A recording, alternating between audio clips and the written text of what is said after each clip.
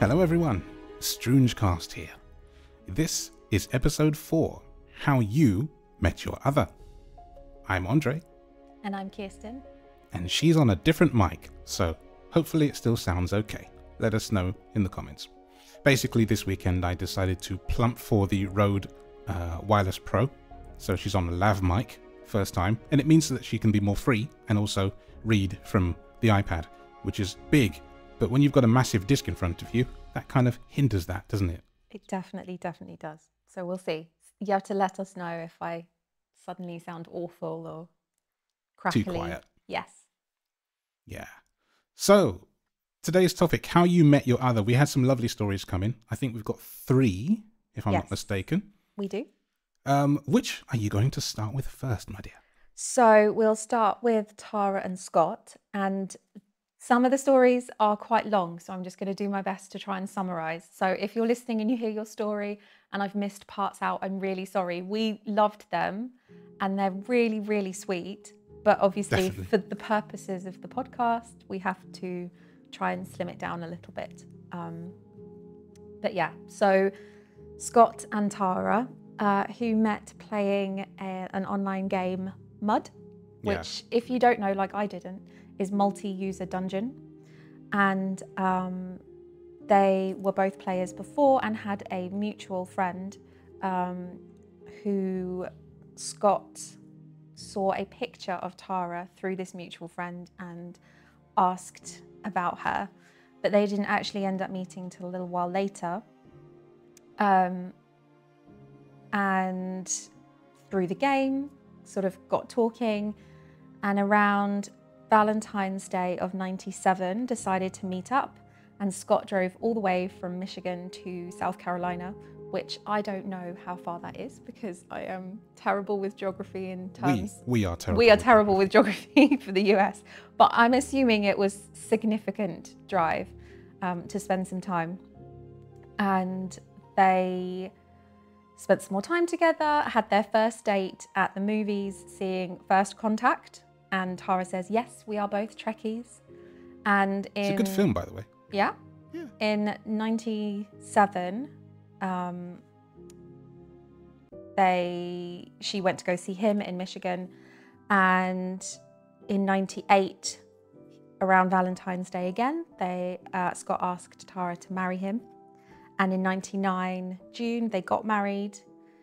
And they actually had their vow renewal ceremony on the Star Trek cruise, no way. Which I think is amazing. That's cool. That's really this nice. past February, and they have 2 boys, I believe, and yeah, just very sweet, happy couple. So that's sort of just a very quick summary of them together. It's a good one, that. Yeah. Next we have Richard and Pascale, and I apologise profusely if I've not pronounced that correctly. We both weren't sure. Yes. So we're going with Pascale because that's how the internet told us you say it. Because I know a female... No, I know only one female Pascale, and that's Richard's Pascale. But I know male Pascale too. Yeah. So we hope we get it right. We hope so. They also met through another online game called Unitopia, which I'd never heard of, and I don't think you had either. No. No. They have a bit of an age gap, so 31 and 47, and well, at the time of meeting, I believe. So, you know, whatever the ages are now. And they were both in tricky positions. I believe that Richard had broken up from a relationship and had a job change and was living near his mum.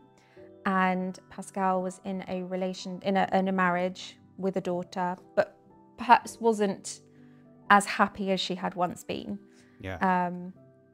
And after meeting in this game, Unitopia, they connected, you know, played, started talking, spent many evenings falling asleep on the phone, which we used to do ourselves. Didn't we do that? We did. How many nights did we fall asleep and wake up to an empty line on the phone? Actually, you know, it's funny because had it been a few years earlier than that, it would have cost a lot of money. I had Vonage back then. I still do. I still have the same number I had when we got together. And it cost me nothing to be on the phone to you. Goodness. It was great. It was hours. The only hours thing and it hours cost, and hours. it was only cordless phone battery. That's what suffered the most. Yes, exactly. What I did want to read out, because I just thought this was really sweet, was Richard said, while most players presented themselves there as slim, warrior-like avatars, Richard noticed something different. A plump panther woman with green eyes crossed his path, a character that immediately caught his attention. And I just thought that was lovely. Just a really sweet different moment, you know. And cute. Yeah, very cute. So they met and spent more time together.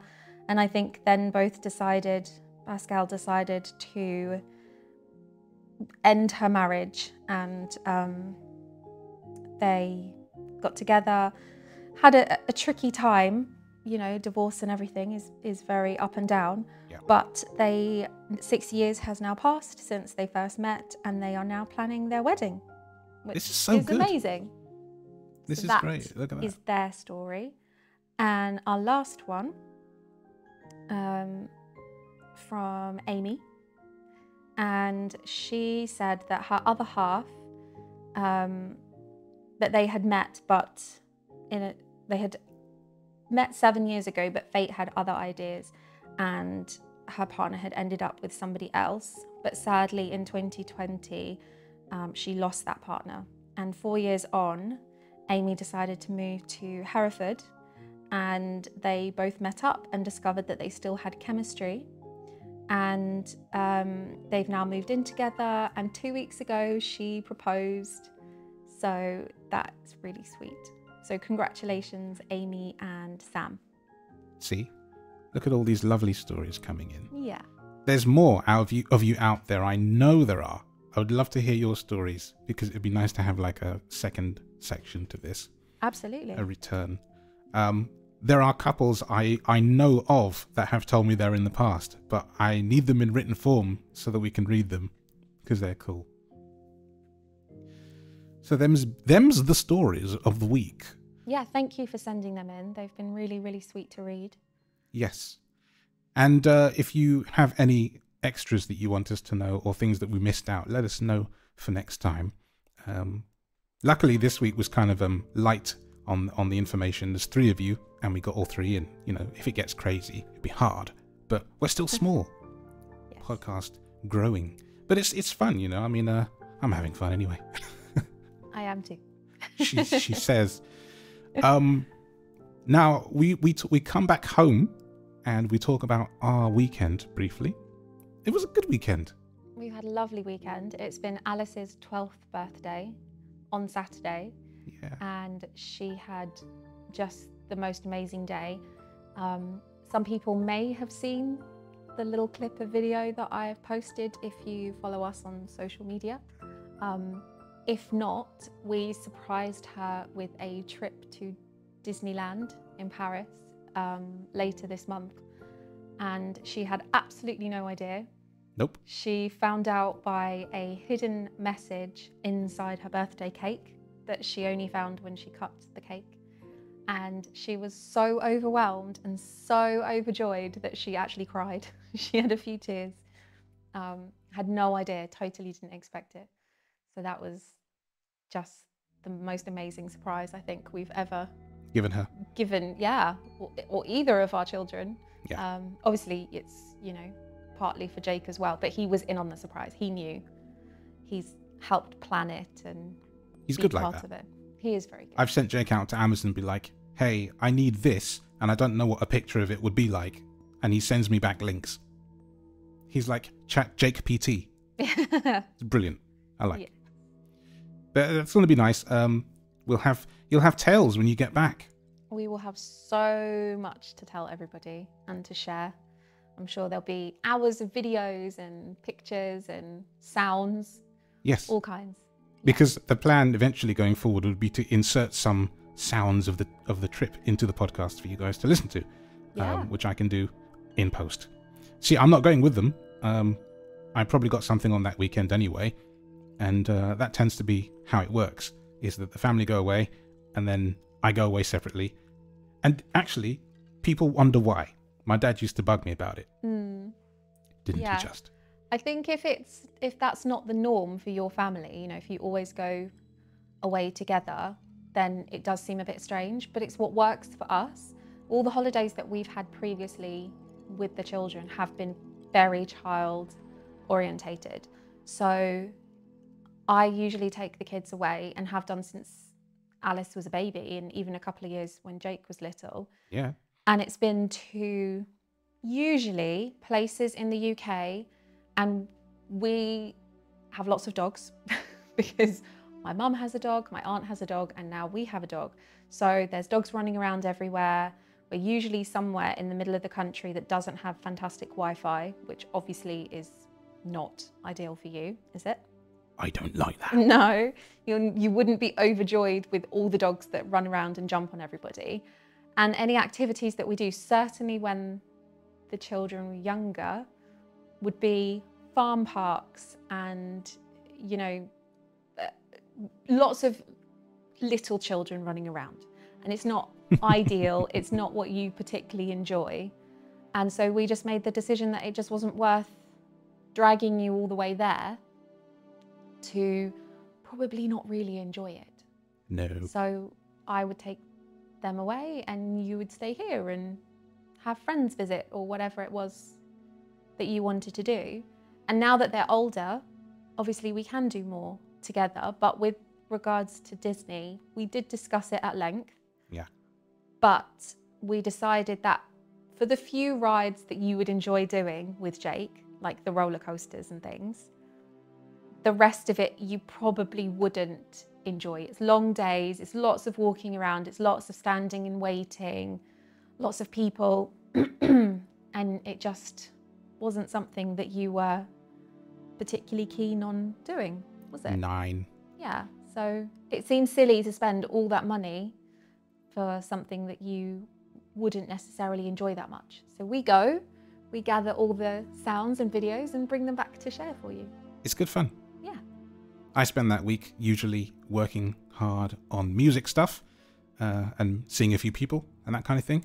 And yeah, having the house to myself. It's actually quite nice. Yeah. I enjoy that. No animals or children or wife bugging you. Well, this year there were guinea pigs. But There were, but you know, they're your sister contained. came and sorted that out. She did. It was good. I liked it. I know. I got to play the piano any time of night. No, I didn't really. But we could have. That's us. It's a short one. I mean, compared to last time, that was 34 minutes. This will be quite short. Yeah. Is there anything else you wanted to add before we go away? I mean, I've got a cup of tea waiting, so that's fine. And I'm not going to spill it. All right. No need to rub that in.